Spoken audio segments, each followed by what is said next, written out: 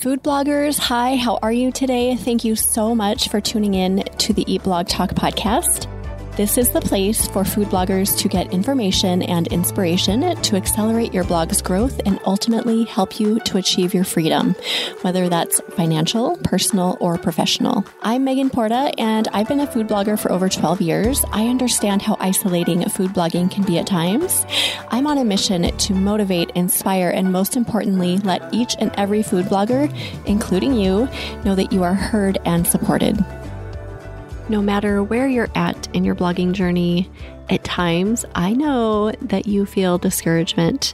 I've been a food blogger for 13 years now. I think it's 13 years. And I can look back and see so many times throughout my own journey where I have been discouraged by many different things. Michelle Morey from Barefoot in the Pines brings this issue to the table today, and she also gives us tips about how to avoid discouragement when it comes our way. She talks through a few key points, such as finding a keyword research tool that takes the load off when it comes to SEO, connecting with fellow food bloggers and how important that is to alleviate discouragement, not comparing ourselves, planning, scheduling things out, and so much more. This is a great episode. Michelle was super easy to chat with. I think you're going to love it. This is episode number 448, sponsored by RankIQ. Hey food bloggers, are you ready to receive specialized learning about how to use GSC, GA4, and Pinterest analytics, and to have a solid strategy for Facebook, Instagram, and TikTok? Also, to gain knowledge about post structure, blog design, email strategies, digital products, and sales pages?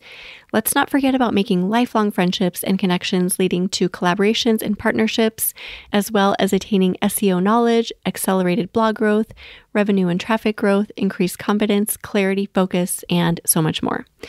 As you know, there is no college degree in food blogging. The Eat Blog Talk Mastermind will provide you with all the things I mentioned and more. Get answers to your questions within hours and sometimes minutes instead of making mistakes for years and having to do massive cleanup retroactively. Get on the waitlist for the 2024 Eat Blog Talk Mastermind now to take advantage of the offers before we lean into the new pricing. Go to eatblogtalk.com/mastermind to find the link. Here's what a few past and current members are saying. Brittany and Terrence, food bloggers at Plant Power Couple, said, if you feel isolated and struggle with believing in yourself, joining the group is the biggest thing that can change your mindset. Barbara, food blogger at Butter and Baggage, says, since joining the Eat Blog Talk Mastermind, I've developed confidence in myself and what I can accomplish. It is the best investment I could have made. And Carrie, food blogger at Talking Meals, said, the price tag is minimal compared to what you get back from the group. The motivation and support are invaluable. Head to eatblogtalk.com/mastermind, join the waitlist while the offers are hot. We invite you to be part of the magic with us. A born and raised Mainer, Michelle is a stay-at-home mom that started blogging right before the pandemic. She's been working with food since graduating from high school in 2004 and has successfully turned her love of food into a passionate business. A fun fact, Michelle and her husband met at the bakery they both worked at and became fast friends, eventually getting married. Today, they have one daughter, one dog, and one cat. They share a love of all baked goods and love to entertain and explore beautiful Maine outdoors. Michelle, so good to have you on the podcast. How are you today? I'm great, Megan. How are you? I am doing well. I'm super excited to start my day with you. I'm excited to talk about this topic. I think this is really important and relevant right now, just as a food blogger myself who feels discouragement. And this year has been particularly discouraging at times. So this will be a really great conversation. But before we get into that, do you have a fun fact to share with us? Yes. So after college, I went to culinary school. And then right after that, I ended up getting a job at a bakery. And so I worked there for a week. And then I ended up staging for a pastry chef position too at a small Italian restaurant. So it was kind of like pinning them against each other because I knew I wanted to be in the food space and, work in a restaurant or a bakery or something like that. So I ended up turning down the pastry chef position just because I was like early 20s. I out on my own. I needed like insurance and benefits and stuff. And the bakery had that. So the fun fact part of it is if I hadn't turned down that pastry chef position, I would not have met my husband because he ended up working at the bakery that I ended up Oh. staying at. So like if I hadn't turned down that pastry chef position, I wouldn't have my husband. I wouldn't have, this beautiful house in Maine and my dog and my cat and my Oh. daughter. And it was just like, it blew my mind how just one small, meaningless decision, it seemed like at the time, like changed everything. Changed So your whole life. And first of all, have you seen Sliding Doors, that movie? It's like maybe a 90s movie. no, I Okay, so it's haven't. Gwyneth Paltrow, and it's the same concept where she misses a train or a subway that she's going to take, and it shows you the parallel lives. So if she made the subway and if she didn't make the subway, and how like one track led to this life and one track, and it was all just like one door. Like that's it, just one slide of a door. Oh So my that gosh. reminded me of that. But oh my gosh, isn't that crazy? Like there are certain things in my life too where I'm like, if that one little tiny thing wouldn't have happened, I wouldn't be here. And it's like very deep, right? Looking back, and Yeah, I know, very woo woo. It's like yeah, it is. crazy to think about, but it's like, oh my God, I can't even imagine what my life Oh, I would be like if know. I had just stayed there I hitting know. chairs.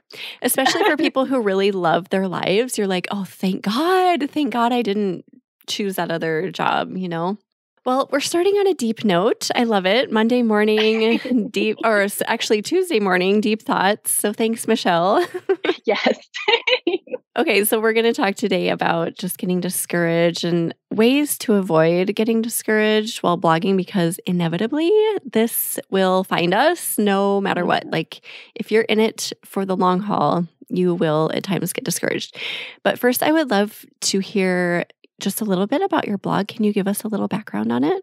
Sure. So the blog is called Barefoot in the Pines, and it's just a food blog. Originally, when I started it, I started in back February of 2020, and I was a stay-at-home mom, just kind of looking for a hobby and maybe some way to like earn a little extra income on the side. So I had started that blog, and it had intended on being like, or I had intended it to be like a DIY and home blog and food, but it just evolved into a food blog. And it's just a nod to, living in Maine, and I'm always just barefoot around my house and stuff like that. Yes. So Maine's called the pine tree state. So that's why In the Pines is a tip of the hat to the pine tree state. And yeah, just embracing like Maine cooking and just like, just kind of the lifestyle in New England. And we have beautiful seasons and just very seasonal recipes and stuff. So it's just basically just a way to embrace that and kind of take traditional family. It's very family focused too, like lots of dinners and things for kids, but like with a New England kind of spin and twist. That's right. You're a Maine. Okay, is it a Mainer? What do you call it? Yep, it's Mainer. I Yep. don't think I've ever said that word in my life. You're a Mainer. I think I've talked to you about this before because I've never been to Maine. It's one of the few states I've never been to, and I want to go so bad. So when that happens, I will let you know because I would love tips and anything you have to share about visiting. God, yeah. Yes. Okay. So your blog is relatively new, and I'm curious about at what point did you realize like, oh my gosh, this is a very overwhelming job with a lot that goes into it, whether it's a hobby or not, like I call it a job. But yeah, at what point did you realize that? I think when I first started, just when I took my first blogging course, like I took a course like right at the very beginning. I don't even remember how I found it or how I got the idea, but I stumbled across it and I was like, wow, this sounds nice. Because I thought it would just be as simple as, you write a recipe and then you just post it on the internet and take some pictures and everybody will find it. But when I dug into the course and saw how many chapters and like how many hours I was spending, I was like, oh my gosh, like there was so much involved. And then after I got through that and I got my blog all set up, it really started getting, I would even say overwhelming when the word SEO kept coming up.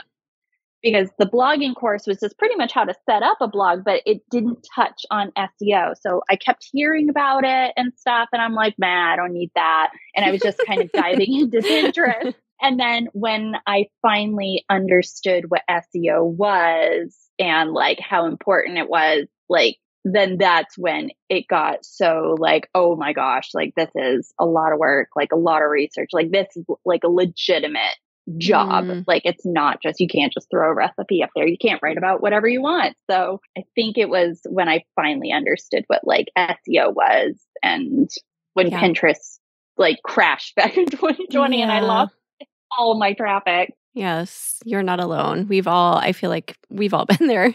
So we get it. And that word, just SEO, is kind of overwhelming in itself because it's like, what the heck is that? Especially when you're just coming in and, you know, taking pretty pictures, like you said, and making food and, oh, this will be fun, all creative. And you're like, I don't want anything to do with that word SEO because it's just, I don't know what it means. And we avoid it.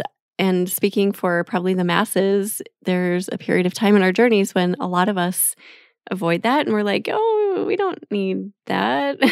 But we find out quickly that we actually really do need it. So how did you navigate that, just the SEO portion? What made it easier, less overwhelming, and less discouraging?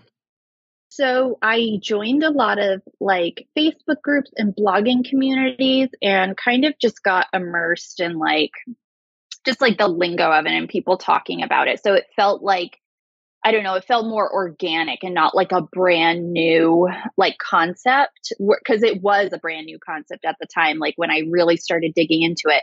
So like I took a lot of time to just figure out what SEO was, like what it was, before I actually started like diving into like really getting my hooks in it.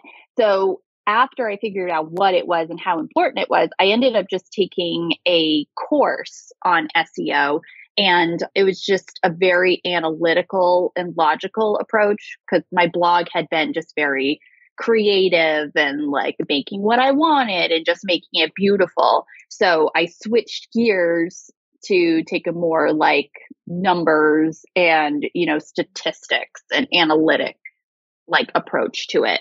And when I started stripping away like all the emotional stuff and like the feelings about the content that I was creating, and started just looking at statistics and analytics, it almost felt like freeing, because I was like, oh, well, these are the numbers. Like these are the facts. Like I could look at a set of facts and know what does well and how to do that well and stuff like that. So that helped me take a lot of the guesswork and stuff out. So yeah, like we were talking about earlier, SEO is daunting when you first hear it and you think you don't need it. And then you soon realize when you start digging in that it's really not as bad as you were thinking. And knowledge is power if you just know what it is and know why it's important, and that, you know, it gets you traffic. If you know a little bit about it, just a little bit about it can get you really far. So I love that you took a course. You knew to go immerse yourself in groups and learn and see what you needed to do. Now, do you use, I think you're a RankIQ user, correct? Yes. Yep. I actually recently started using that and I just love it. And like I use it for a couple of different things. Like I definitely optimize my content. So all those old blogs that I made, like when I was just making whatever I wanted, I run those through RankIQ, and it's great because I can find like I don't have to trash those posts. Like I can just find a new keyword to kind of like reconfigure it around. And like RankIQ helps me like, bring it up to Google speed. So like all this time that I spent on these older posts, they weren't great back then, but I'm able to transform them into usable content now. And I love RankIQ mostly for when I'm coming out of like a summer slump, or if I just, I don't know, like just feel like about blogging, like I'm just not into it, or I just can't get creative. I love their keyword library because I just get so inspired. So like I will just take like, what do I feel like making? So it's kind of like you get that, creativity back. Like, what am I in the mood to make? And you go into the RankIQ library, type in like cheesecake, for instance, is my absolute favorite thing to bake. Yum.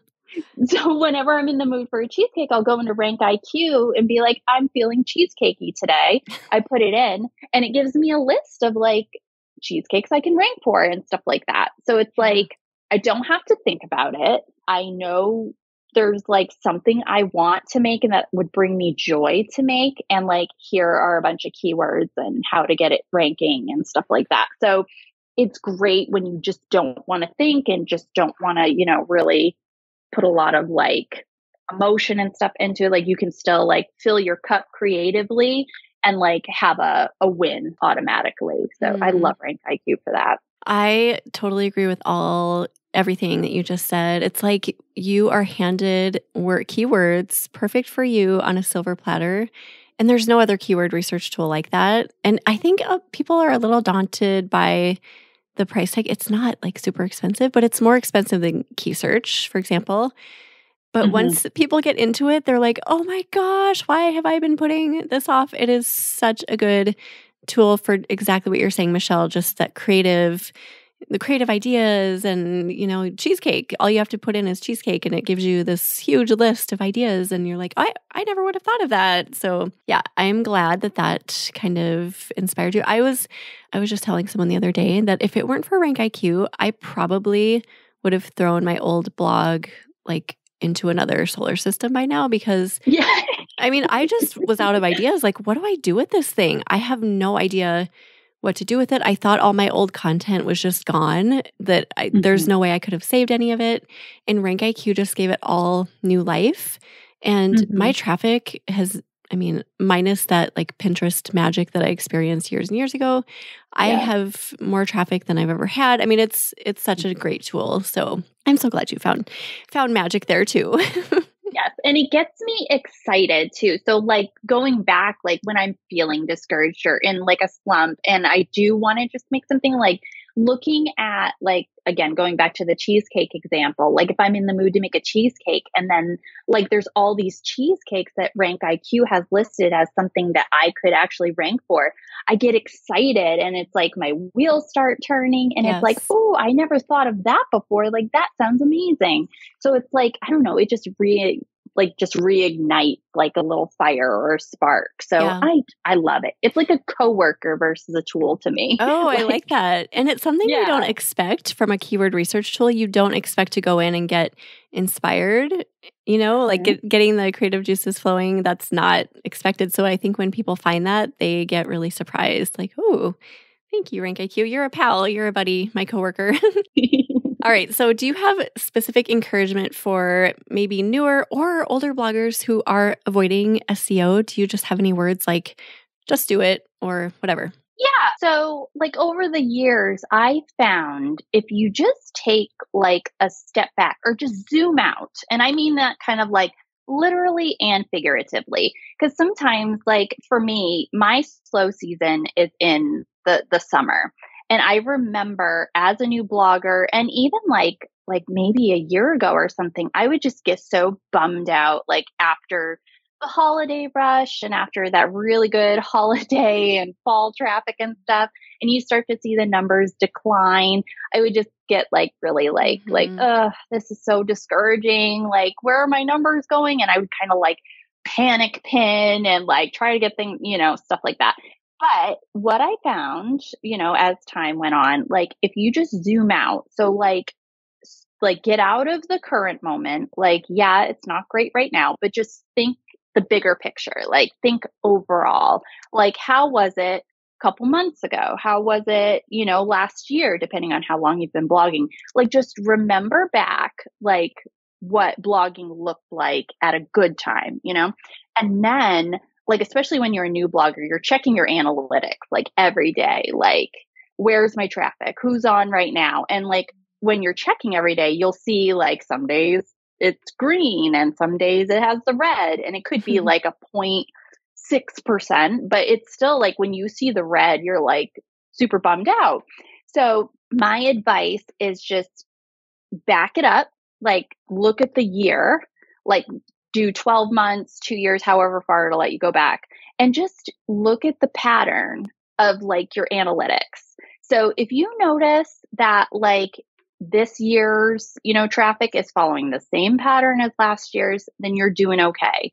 And that just brought me relief to know, like, okay, like, because I get in this like doom, like in the moment, like, oh my gosh, my traffic is down, I'm freaking out. But it's like, okay, let's just take a step back. What did it look like last year? And if it's doing the same thing it did last year, like, you're fine. Like, there's just some things that are out of your control. So yeah, so my advice is like, keep going. And then if you have enough data, just get a bigger picture. Don't be so in the day to day in the moment, because like, it's just a drop. It's a drop in the bucket. Like, just get the bigger picture. Does that really help me? That is such great advice. It's really hard to do though, just to give that a nod. Like, it's so easy to say, like, just step back. But I have been there so many times when you're looking at the analytics and you're so overwhelmed by the red. And you just, it's almost like it's a magnet. Like, you can't look away. This is negative. This is bad. This is all, you just start going down this rabbit hole of terrible thinking. So it's really hard to do that. But if you can do it, it's so helpful. Yes. Like, okay, there's a pattern here. You're okay. And that's where this is a good segue to just having a, like a peer group, people surrounding you who are positive and encouraging, who are going to remind you of that. Because sometimes we do need those outside reminders, because we can't always do this on our own. So what do you think about that, Michelle? Just having people, food bloggers to connect with who will help you with these sorts of things. 1000%. Like, I met a fellow blogger, and she was like a little bit ahead of me. So I do recommend like a blogger that has like a year or two on you, like that has seen some things in the blogging community. But yeah, no, I was very lucky, because when I was going through, these dips, like my dips for the very first time, or like my first year and losing traffic and stuff, it was so helpful to have somebody that has been through it. And like, I could like bounce ideas off of her and be like, oh my gosh, my traffic is down. Or like, I don't know about this keyword. It was supposed to do well, but it's not doing anything. It's just so nice to have like buddies that can just like talk you off the ledge and just like calm you down and just be like a reassuring voice. And I do love, because this podcast too can serve as that voice, like especially if you're a new blogger. So like if you're just starting out and haven't built that blogging community, it's just nice to have like a podcast like this so you can listen to it. So you have like connections and like expert advice. So if you don't have a community of bloggers of your own yet, you have this resource at least to kind of help you with that until you make like a bunch of blogging friends and stuff. So I think it's 100%, like $1,000,000% important to have like somebody to turn to that has been through it, that can like help you and kind of hold your hand and just give you a hug when you need it. Oh my gosh, that's so important. Food bloggers, are you wanting to tap into additional revenue and improve your site experience for users? Chicory might be a great solution for you. Chicory is a leading monetization platform for food bloggers, enabling you to integrate highly relevant, shoppable ads into your recipe content and earn revenue from top CPG brands. Chicory's hyper-contextual ads and shoppable technology will help you improve your site experience and engagement, allowing your readers to go from inspiration to checkout in just a few clicks. Enjoy easy installation and ongoing access to the Chicory team at zero cost to you. Chicory makes it easy to track your earnings, optimize your blog content using recipe insights, and connect with its team. Plus, with integrations with leading ad networks such as Mediavine and 60+ retailers, Chicory makes it so simple to get started earning revenue today. Head to eatblogtalk.com/resources and click the Chicory link to get started.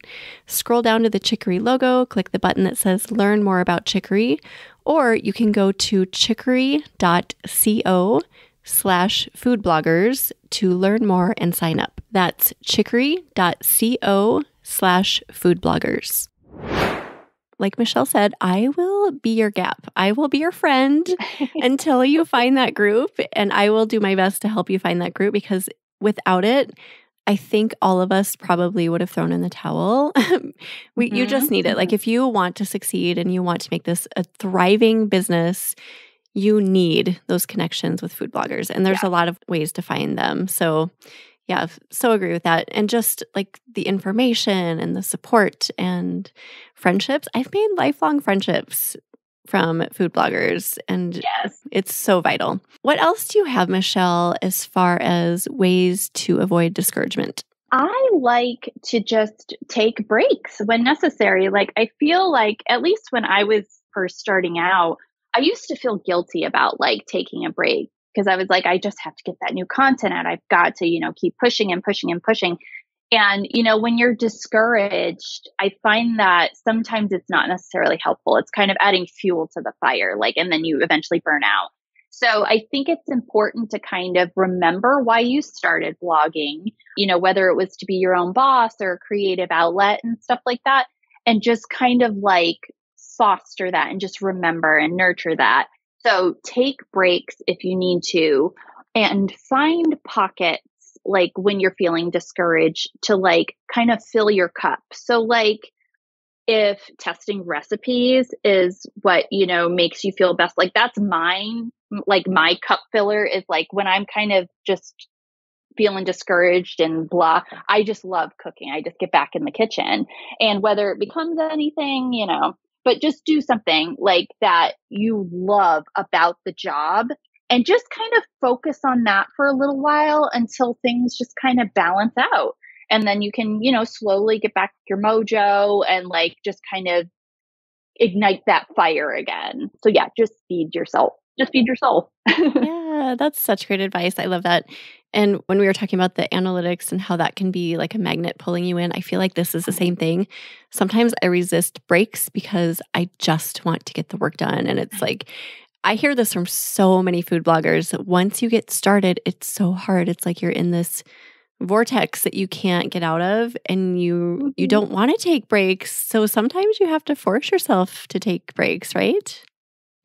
It's really hard. Like, honestly, if I'm going to be super honest, like, I think it wasn't until last year where I was like, okay, I'm going to take like a legitimate vacation. Like, I just need to just stop, just like take a break. Like, nothing's going to implode. Like, it'll be fine, And it's actually really hard when you're a brand new blogger because you have this push to just keep pushing out content. And I feel like you still have a bit more fire because like you have more stuff fueling. And when you start getting those first things of like, just drives of traffic, you get really excited about it. But as you get more seasoned, you do start to feel exhausted and discouraged. And like that, I think is just good to just take a step back and just kind of recharge, rest, and just kind of let your juices just come back.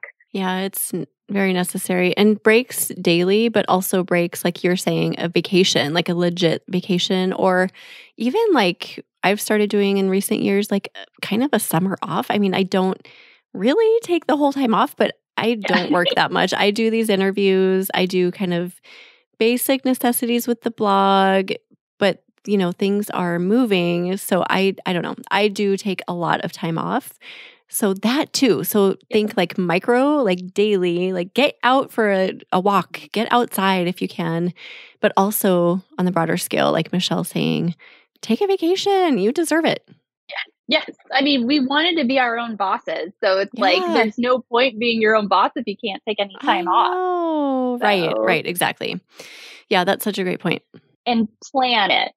Like you have to write it in, like you have to plan it, like plan your content because then you don't have to think about it, like brain dump, schedule in time. Like that's what I ended up doing. Like I will set my alarm and say, no, at 12 o'clock, you're going to have like at least a 30-minute lunch, no work, like go do, and then plan your vacations, plan your content, plan writing, Isn't that funny how we talk to ourselves? I do the same thing, Michelle. I'll be like, Megan, there is leftover salmon in the fridge. You are going to go eat that at noon. And like I'm my own parent being, giving orders.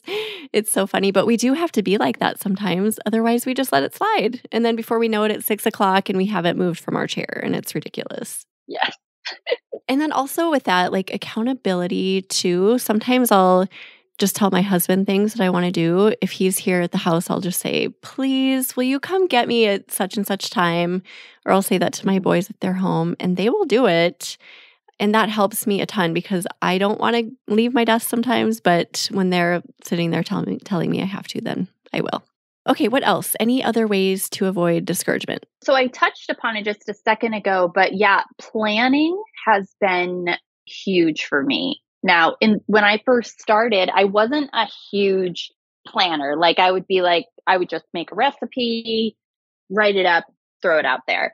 But now, like I've really embraced like writing down and creating content calendars and like just planning my photography days, planning my writing days, planning like days that I have to take off because I have a daughter that's going to be going into kindergarten and she's got different appointments and this, that, and the other thing. And I'm still like a stay-at-home mom. Like my husband works full-time in an office. So I'm still like primary point of contact when it comes to kid stuff. Yeah. So I've got to have like my day has to be planned, all the time to fit in work, to fit in life, all of that. So I'm super guilty of this. I really just started planning like this past year. Like 2023 has been just a complete overhaul just for efficiency for me. And it's been working so well. So like I'll plan out my content like for the next 3 months. I'll take one day and just bang out like recipe testing and just pick which is like best. And I mean, it looks different for everybody, however you want to plan. But I find it just works out that when I just plan a strict cooking day, a strict writing day, an email day, all that, like it just makes me so less overwhelmed and burnt out and like discouraged and overworked. Like it just eases me so much. And like I can fit everything I want in a day if I just plan it out. So I love that. And you don't necessarily have to plan 3 months in advance. Even planning one day in advance, I found at times when I'm, kind of flying by the seat of my pants, a lot's going on right now. I have family in town. They've been here for a long time. So I feel like just getting one day planned goes a long way. So you don't need to sit down and plan out your entire year necessarily, but start with a day and see how that goes. 100%. Yeah, I'm definitely like one of those all or nothing kind of people. So like I'm definitely a little extreme. Oh yeah, no, that's great. You're inspiring. Goals for all of us, Michelle. Yeah, like a little tiny bit of intentionality can go such a long way. Yeah, 100%. Awesome. Okay, anything else? Discouragement, what else can we do to avoid it? I would say too, don't like comparison is such a huge issue with bloggers, I feel, and like the imposter syndrome and stuff like that. And I found myself, especially in the beginning, like comparing my photos and my recipes to like other bloggers. And it could kind of get me feeling down a little bit like, oh, I'm not like so and her beautiful photographs, or like I make my casserole this way, but that's not how everybody else is doing it. Like, what's wrong with mine? Like, so I've kind of like challenged my comparison thoughts and tried to like shift the mindset a bit to, be inspired versus and like embrace my uniqueness versus like comparing how I'm falling short compared to another blogger, if that makes sense. Because like we are on social media and even Pinterest and stuff like that. Like you see people's beautiful photography. That's my like personal struggle is photography. Like I'll see these beautiful photos and I'll just be like, oh, mine don't look as crisp and stuff like that. But it's hard because like comparison is tough. And I feel like we try to be like the bloggers we follow on social media, and they might have inspired us to start blogging ourselves. But I think it's important to remember too, the people that we're comparing ourselves against, they're like years ahead of us. So like where we are today, they were at like 2-3 years ago. So like they've probably been through the same things that you're feeling right now. They're just through it. And, over time they've honed their craft and have gotten better. So I think it's just important to remember that you don't have to be perfect right out of the gate. Progress over perfection, and just there's so many food bloggers out there now that you kind of want to use the tools you have, like Rank IQ and Google and Key Search and stuff like that, to create your unique recipe, but use the tools, to still get you onto Google. Use it as a support for your uniqueness. So like if you make a recipe a certain way and you're kind of like, oh, like everybody else isn't making it the same way, like you can still use the tools to get your stuff onto Google, but you can still like hold on to that uniqueness. Like, don't be discouraged by being different. Just embrace it and know that you can like compete with other bloggers for it. I don't know if that makes sense, but like, yeah, totally. Yeah. Just kind of shift comparison into inspiration. Yes, I love that. Yeah, just don't feel like you're falling short. Just be like, oh, well, then I'm just approaching this in a unique way. And if you're not happy with like your photos or your recipe format or something today, just know it's going to get there. You just have to give yourself grace and time. So inspiration over comparison. I think that is Michelle's line of the episode. I love that. That's so good. And just like making that shift in your mind when you do start to compare, just reminding yourself inspiration, so that you don't fall into that, because it can be so easy, especially when you're just starting. And I hope this is encouraging what I'm about to say, but if you're in the food blogging game long enough, you'll get to a point where you kind of don't care anymore. Like my photos, I used to be so like what you were saying, Michelle, where it was like, oh my gosh, why can't mine be as crisp and pretty and colorful as everyone else's? And now I kind of just don't care. I want them to look good, but that's where my standards stop. I don't need the highly styled. And I think that's encouraging, because then I have room for other things and I have energy for other things, and I'm okay with it. Like if I were comparing myself to others, then that would take up energy. But I'm good. I'm good where I'm at. Yeah. It's freeing. It's like freeing. Such a freedom to just know, like, just strip away all the superficial stuff at the end of the day and just remember why, you started blogging. And then just remember, like, someone's reading this, like you're trying to help someone create something to bring them joy. So, if you're not feeling great, like you wouldn't want your reader to like look at, to have somebody that wasn't feeling it, like give them a recipe. I don't want a recipe from a grump, just, you want to give your readers quality and the best part of you. And so you don't want to go in with just like, oh, who cares? No one's going to read this. Like, you don't want that attitude, so you have to fill yourself up, like, and get yourself like excited for it, because then your readers are going to be excited for it and they deserve that quality. Yes, they do. So. They do. And your heart needs to be in it. And if you're comparing yourself and your work to others, your heart truly isn't in it. You're not focusing on your stuff. You're focusing on other people's stuff. So great. This is so helpful. Is there anything else you feel like we should touch on before we start saying goodbye? I think just one last thing that I want to add. I just thought of this.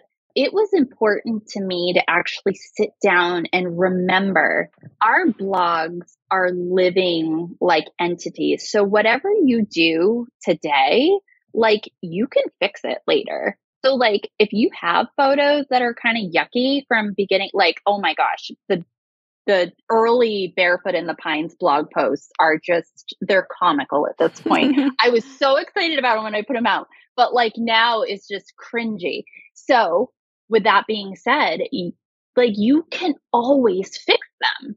Like you can always boost your content. You can always like accept feedback from your readers and fix a recipe. You can always change the photos. So don't freak out. Like just get the content out there when your heart is full. And like, if you need to fix it down the road, you can. It's like, this isn't a permanent thing. You can always be fixed. It can always be updated and upgraded. And Google loves an updated post. So yes, opportunity. Yeah. Right. Nothing is etched in stone. We are definitely writing in a soft pencil that can be erased and rewritten later. That's relieving. That's freedom right there. Just like, yeah, if you've pushed publish, you can go back as many times as you want. All right, Michelle, thank you so much for all of this. This is so inspiring. And I think no matter where we're at in our journey, whether someone's even thinking about getting into blogging or whether they've been doing it for 10 years or more, this is going to be a great episode just to encourage people to keep going and to avoid discouragement. And you've given us a lot of ways that we can do that. And I think if we all follow Michelle's advice with all of these things, it'll be so much easier. It just takes so much pressure off. Mm-hmm. Mm-hmm. Well, thank you for being here, Michelle. It was such a pleasure to talk to you. Thank you for having me. It was so fun. Yes, I loved our chat. Do you have a favorite quote or words of inspiration to leave us with? Yes, I saw this on, I can't remember if it was like TikTok or Instagram, but I saw this really cool quote that said, "Comparison destroys personality." And that just sat with me because it's like, it's so true. Like when we start comparing ourselves to others, we start to lose a little bit of our individuality, just trying to, follow the herd and be like everybody else. So I love kind of keeping that in the back of my head, just so I can hang on to like my creative, spark and my individuality and stuff like that. So I don't know, really resonated with me. Yeah, that's wonderful. I love it. We'll put together a show notes page for you, and you can go to eatblogtalk.com/barefoot in the pines if you want to go look at those. Michelle, tell everyone where they can find you online. You can find me at barefootinthepines.com. That's the site. And on Instagram, it's at barefootinthepines. And on Facebook, it's at Barefoot in the Pines as well. Awesome. Everyone go check Michelle out and all of her handles and her blog. And thank you again, Michelle, so much for being here. And thank you for listening, food bloggers. I will see you in the next episode. Thank you so much for listening to this episode of Eat Blog Talk. Don't forget to head to forum.eatblogtalk.com to join our free discussion forum and connect with and learn from like-minded peers. I will see you next time.